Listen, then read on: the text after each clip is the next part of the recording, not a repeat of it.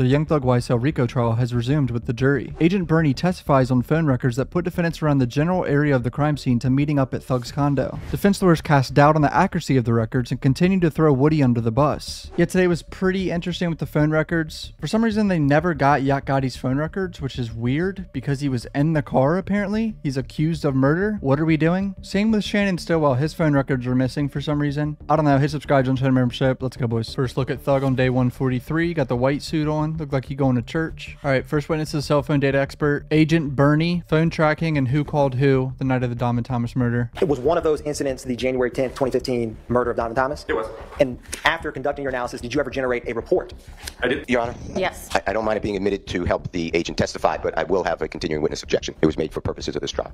All right. Understood. Is this just for demonstrative purposes?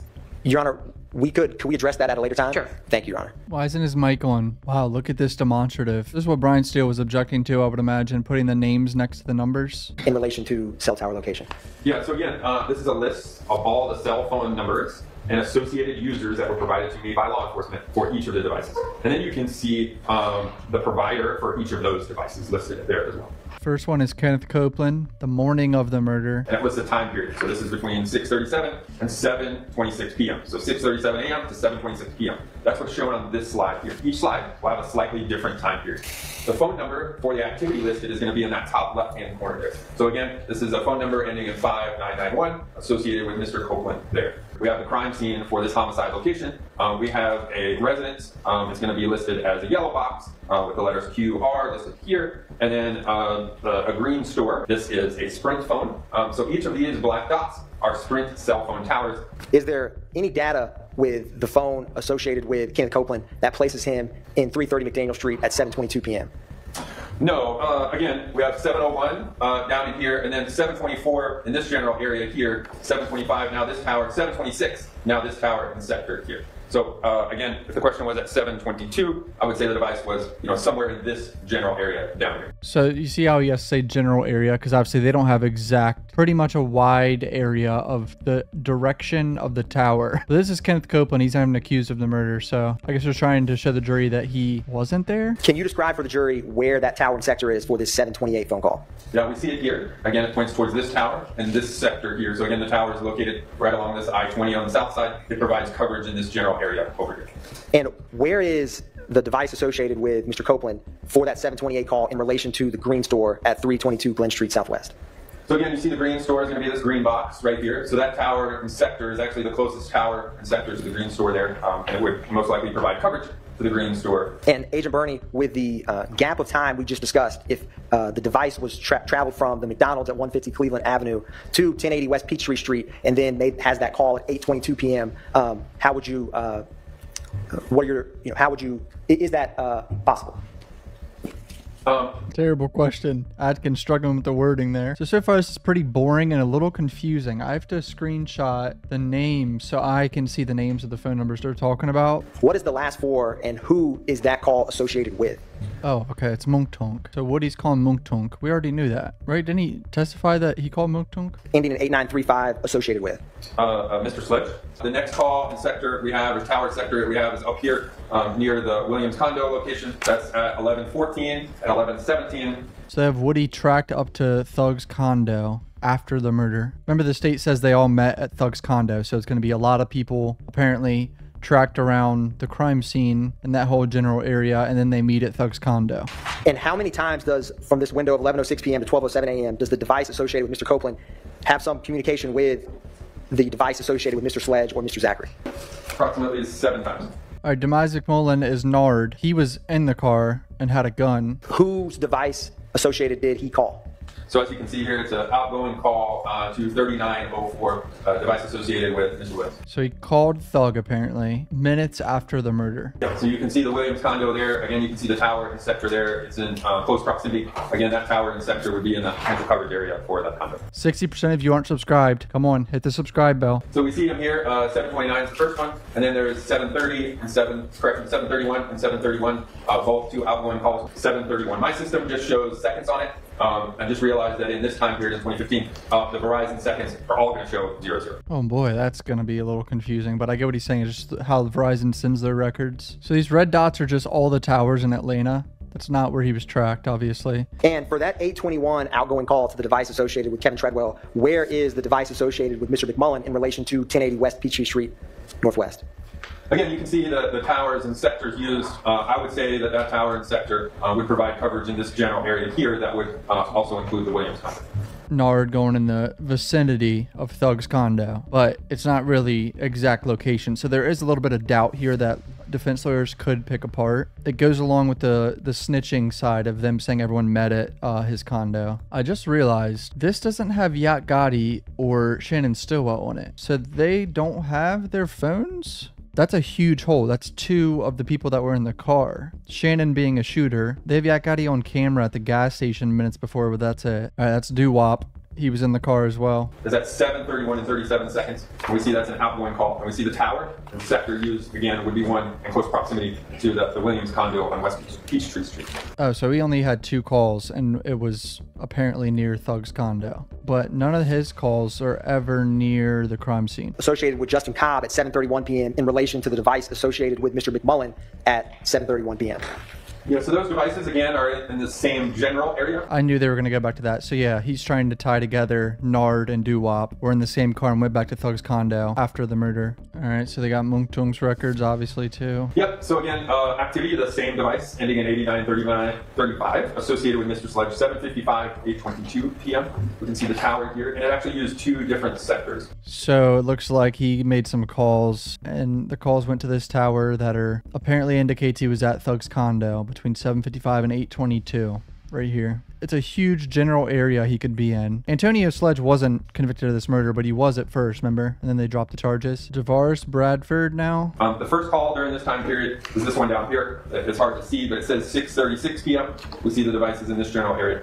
6:38, the device is now using this tower and sector here, has moved northbound. And then at 6:52, we see the device now using this tower and sector here, uses that at 6:52. 6:56, now we're using this tower and sector here, and then eventually it bounces back to this one here at 7:12, 7:14, and 7:19. So they got Bradford or Tuda tracked around the crime scene. Initial call, 6:36, again down here on the south side of the slide, moves up to the I-2085 interchange area, and then it moves westbound. As you can see, boys, Agent Bernie has some balding going on. If you're like Agent Bernie and experiencing hair loss, you may not be so confident to step outside your door. It's time to get that confidence back and restore your hair with Hims. Hims provides you with the most convenient and quality access to a range of hair loss treatments that actually work all from your couch. Hims has doctor-trusted options with clinically proven ingredients like finasteride and minoxidil that can regrow your hair in 3 to 6 months. And you have the option to pick from a chewable, an oral, a spray, or a serum treatment, whichever one works the best for you and what you prefer. And I'm telling you guys, this process is so simple and there's no awkward doctor visit where you have to explain that you're balding or your hair is thinning. All you have to do is answer a few questions and a medical provider will determine if the treatment's right for you, and it will be sent to you in a packaging that's discreet and no one will know. Absolutely no insurance is needed and just one low price covers everything. Hims has thousands of trusted subscribers and you could be one of them, boys. Listen up. If your hair's thinning and you're insecure, start your free online visit today at hims.com/cuff. That's HIMS.com/cuff. I just want all you guys to be confident. If you have thinning hair or if you're losing your hair, go do it right now. Love you guys. Here's the rest of the video, boys. Results vary based on studies of topical and oral minoxidil and finasteride. Prescription products require an online consultation with a healthcare provider who will determine if the prescription is appropriate. Restrictions apply. See website for full details and important safety information. First having an activity in this general area here at 6:52, and then again it uses this tower, bounces to this tower, and bounces back to this tower again. And 7:19 p.m. is the device associated with Mr. Bradford in the general area of 330 McDaniel Street.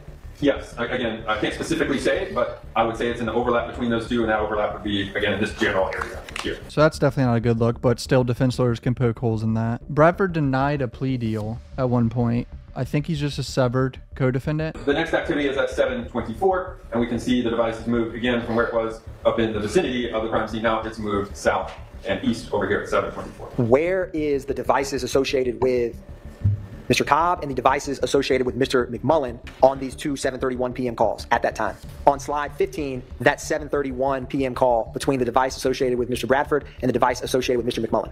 I do. The McMullen device, 7:31 p.m., again using a tower and sector in the general vicinity of the Williams condo. So is the device associated with Mr. McMullen and the device associated with Mr. Bradford at 7:47 p.m. or 7:50 p.m., where are they in relation to one another? they're in the same general area around associated address number 2. So all these boys are tracked together, and then they go back to Thug's condo is the gist of this. They're in the same general area, and it all depends on how the jury sees phone records and if they understand all this. I'd say majority of them will. Asked to analyze a phone number ending in 3904 associated with Jeffrey Williams. Here we go. We got Thug's phone records. And what was the time frame that you were requested to analyze? Yeah, so I looked at calls between 7:03 and 8:22 p.m. on the 10th. First call is at 7:03. We see the tower and sector here used. And we can see this tower was used at 7:03 to 7:31. Do you see a call at 7:03:39? I do. Is that call at 7:03:39 to any devices you were requested to analyze? It is. It's to the 1990 device associated with Miss Valley Group. And when is the next call after the 7:03:39 call? 7:29 and 30 seconds, an incoming call from the McMullen device. Sorry. Now, how much of a gap in time is there between 7:03:39 p.m. and 7:29:30 p.m.? Approximately 26 minutes. After that gap in time, who is the device associated with Jeffrey Williams communicating with, and at what time? You have a 7:03 call again with Valley Greer, and then a 7:29 incoming call from the McMullen device. So Thug called no one besides his sister 20 minutes before the murder, and he seemed to be that call. He was near his condo, but then Nard called him at 7:29, which we saw in his shit too. For all of these calls depicted on this slide, is the device associated with Williams? Where is it in relation to 1080 West Peachtree Street? Again, we can see the tower and sector that's used here. That would, again, put that phone in this general area here. Where does the device associated with Jeffrey Williams travel? Yeah, so the next activity is 7:33. We see it down here, but kind of cuts off some of the bottom. So at 7:33, there's an outgoing call to the Treadwell device. Again, the device associated with Mr. Williams is in the general area of the associated address number 2. Now we're at 7:33. How long after is that call? Approximately 2 minutes. Is that a small, average, or large distance to travel in 2 minutes? As a large distance. Can you explain for the jury what do you make of that, or how do you explain that? Yeah, so again, between this tower and the tower used on the previous slide, I think it's about 7 to 8 kilometers. Again, that's about 4.5, 5 miles approximately. Don't hold me to the map there. And that's about 2 minutes in between those two calls. In discussing this with T-Mobile folks and other folks within our industry, if you go back to page 27, what we believe happened is... I'll pose an objection to confrontation. Yeah, he can't be yapping about why he thinks Thug teleported. Camping on a tower. I have. Can you explain what that means? Yeah, so again... Hearsay as well. Overruled. So the judge is letting him talk about it. Here we go. And in the network, when your phone is on, it's scanning the environment, and then the phone picks the tower and sector with the best signal. Sometimes that device will finish a call and just go exactly to the next call, or maybe you ended a call because there was an incoming call and a tower and sector was already assigned and being used by the device, and that device then continues to use that tower and sector. That would be a term of an example of the tower camping or holding on to a tower. So again, 7:33, we see the call using this tower and sector in the area associated near the area of the associated address number 2. We have that call at 7:33, 7:43, and one at 7:55. Again, using all the same tower and sector. And then we see the device start to move northbound. 7:58, it uses a tower and sector in this area, and then eventually at 8 o'clock, the devices continue to move further north. So again, first call is 7:33, last calls start to move in the northbound general area. How many of those 5 calls are between the device associated with Jeffrey Williams and the device associated with Kevin Treadwell? 3. Kelvin Treadwell is OG Bentley, who apparently got rid of the guns after the murder. And Thug called him 3 times in that hour or whatever. Who is the device associated with Mr. McMullen speaking with at this time? This is a call, again, to the device associated with Mr. Treadwell. And is the call we just discussed with Defendant Williams' phone, how much time is apart between those 2 calls? So this one's 7:50, and the one associated with Mr. Williams, that call is at 7:55. Associated with McMullen and the devices associated with Defendant Williams in that time frame, 7:50 or 7:55?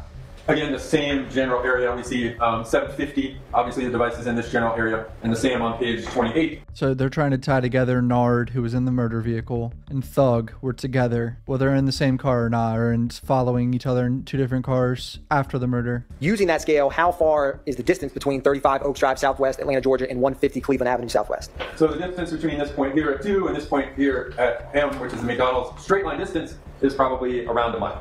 And Agent Bernie, have you driven vehicles before? I have. Can you travel 0.8 miles in 10 minutes?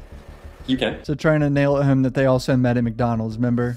Woody snitched they met at McDonald's and all that. You know, remember he picked up Lil D from McDonald's? He snitched in the interview saying that. These phone records corroborate that. Yep. So again, here's that crime scene. We're looking south of that along 85. You have the associated address, Copeland's girlfriend here. The device at 724 and 725 again puts that device in this general area here, somewhere around the vicinity of that other additional residence. Oh, okay. So at 724, actually, he was at his girlfriend's house 2 minutes after the murder. Analyze phone activity near the McDonald's at 150 Cleveland Avenue. I was. And what was the time frame you were requested to analyze phones in relation to that address? Yeah, you can see that listed here, 7:35 to 8:48 p.m. on the 10th. And we see several devices that have that. So we can kind of go through those. The first device is this red device, 6080. That's the device associated to Mr. McMullen. We have this silver device here, ending in 8008. That's the device associated with Mr. Bradford. Device associated with Mr. Zachary. And the 2643 device associated with Mr. Treadwell using this tower and sector here. Then the closest tower and sector to the McDonald's, obviously, is this one here. We have that 2643, again, associated with Mr. Treadwell. That's kind of this purple device having those activities. Kind of cut off down here is the 5991 device associated with Mr. Copeland, again, using this tower and sector here. So they don't have Shannon Stowell or Yak Gotti tracked at all? That's a huge hole. 2 of the people in the f***ing car and 2 of the people in the courtroom for the murder. To analyze multiple incidents in regards to cell phone historical cell site data other than the January 10, 2015 murder of Diamond Thomas. I was. So now he's going to get into Lil Wayne bus shooting tracking. All right, so we got Quindary Zachary, Jimmy Winfrey, Antonio Sledge, Nard, and Greer's phones tracked. Look at this cluster. This is so hard to understand with all these dots and shit. All these dots are just towers. You don't even really have to worry about them too much. You just have to worry about the towers that actually got phone calls right here. All of them near the vault, which was the venue that Lil Wayne was at. Or I think it was a bar or something. I don't know. It was a nightclub maybe that Lil Wayne was being paid to be at. All right, Brian Steele up for cross. Jeffrey Williams' cell phone was not in Atlanta during that date and those times. Is that fair to say, according to the records? Yeah, that's correct. Yeah, Thug wasn't even in the state during the Lil Wayne bus shooting, so. And his device would have been in the city of Baton Rouge, state of Louisiana. Yeah, there's 2 different devices. One's the YSL, the 8553. That one's in Baton Rouge. And then there's another one, 2920, with a 504 area code. That one's in Miami. Dealing with the April 26, 2015 date, how much contact Jeffrey Williams' phone had with any of the other phones? And by that I mean Mr. Winfrey, Mr. Zachary, Mr. You could help me here if you want to. McMullen. Go ahead. Zachary, Sledge, all of those. No, for this incident, the only toll analysis, meaning who called who at what date and time, is listed in the report itself. Do you remember telling the jurors before a long break that there was a call at approximately 7:29 p.m., January 10, 2015, from the device or the number that we associate, or the record we associate with Demise McMullen's phone to Mr. Jeffrey Williams? I do, sir. Records. And they told the jurors, I believe, that it was a 40-second phone call. Do you remember that? And if you don't? I do. Okay. Whose records did you use to get that duration of that call? So that came from the calling party, which was Demise McMullen, the McMullen phone. Okay. Did you, and if you need to see it, we're going to show it to you, did you ever analyze the records associated with Jeffrey Williams on that exact date and time of that call? Did you? I did. And tell the jurors what the number of seconds that call shows on Jeffrey Williams' records, if you don't mind. Yeah, I believe it's 17 seconds. So the times are different? Do you know why on the T-Mobile record 17 and on the Verizon record of Mr. McMullen 47? And if you do, just say yes or no, and then I'd like you to explain. Yes, I do. Go ahead. Yeah, so again, the calling party was the Verizon phone number ending in 6080 associated with Mr. McMullen. And again, that's a 47 seconds. And then the records on the receiving side was the device associated with Mr. Williams, 3904, T-Mobile record. That showed 17 seconds for T-Mobile. 47 for Verizon, 17 for T-Mobile. The difference is when you place a call, each provider keeps records slightly different. Meaning they're not mandated to, in their duration time, that it's only talk time or only time in which voice is transmitted. Verizon keeps their records for what's called seizure time and elapsed time.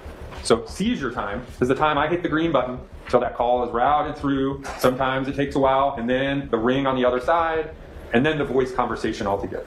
So the total time from when the device associated with Mr. McMullen hit the button until that call was terminated, Verizon tracked that whole time as 47 seconds. Thanks, sir.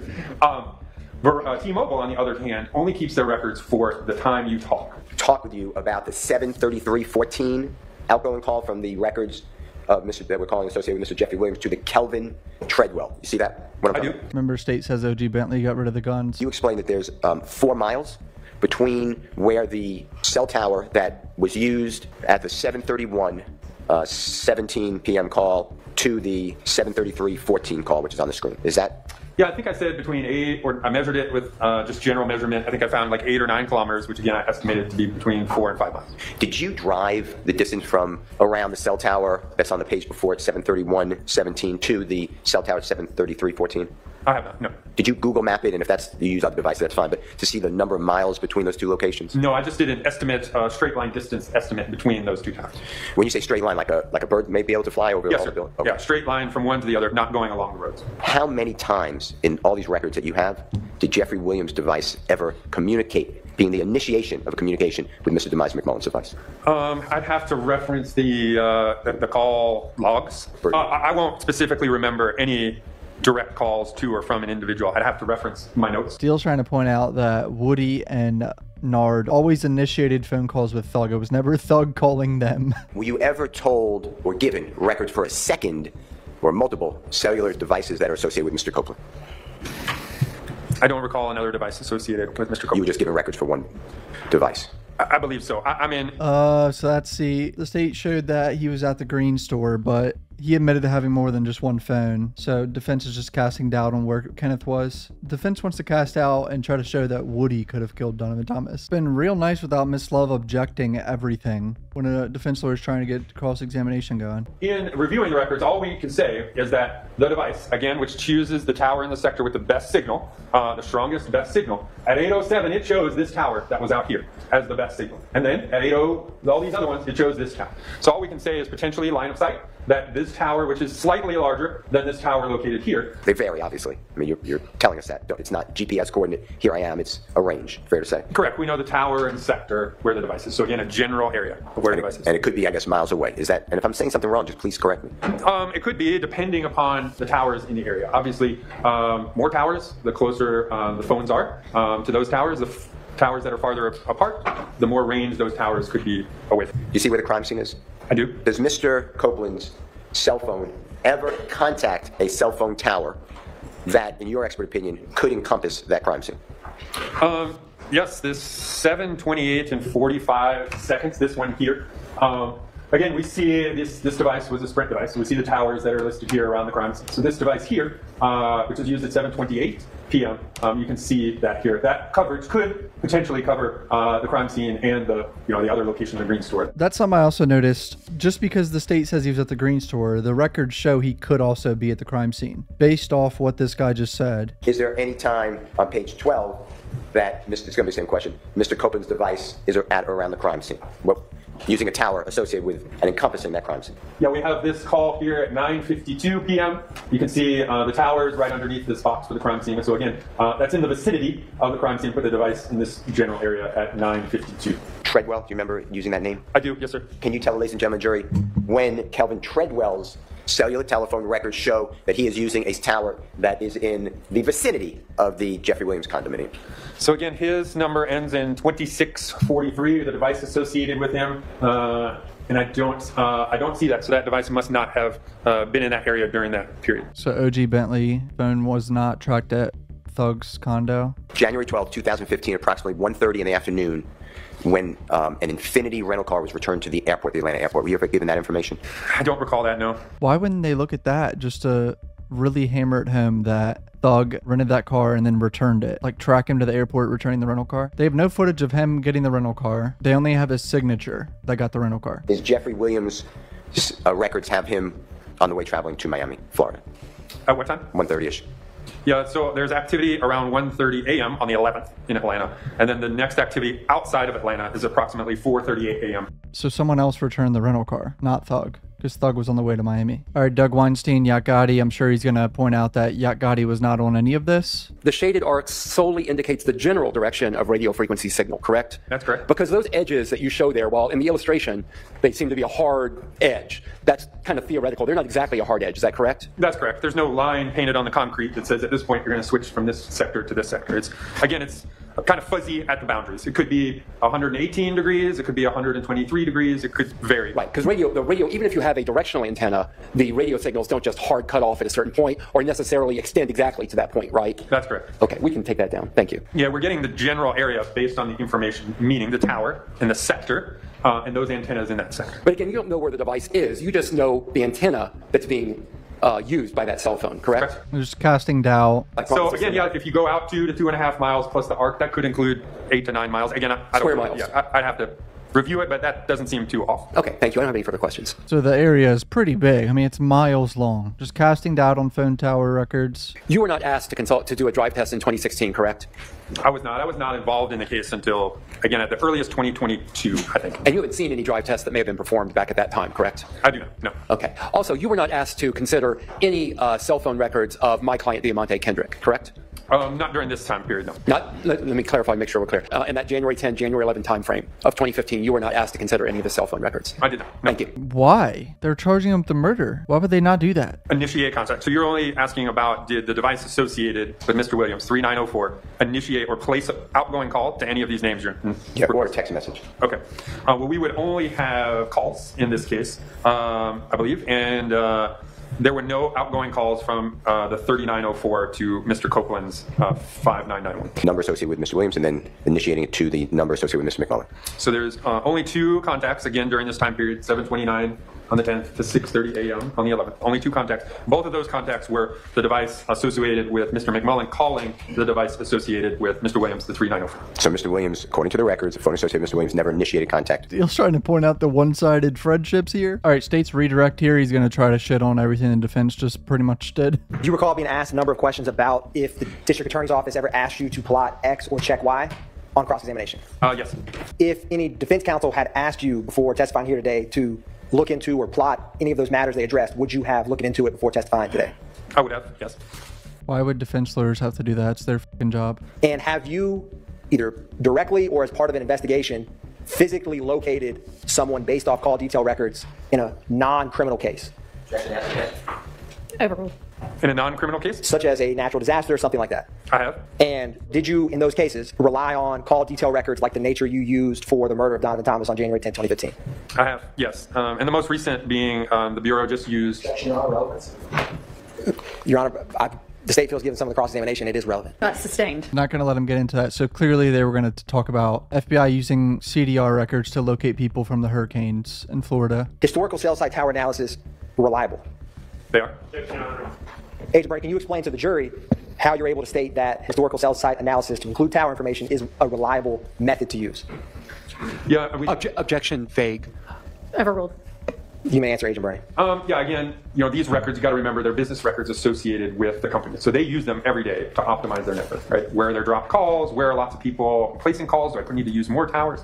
But as far as law enforcement's use, I mean, we use them every single day to locate kidnapped kids, missing kids, runaways, both in the criminal context and the non-criminal context. The last time that we used it in the last time I used them in a non-criminal context was the hurricane relief through North.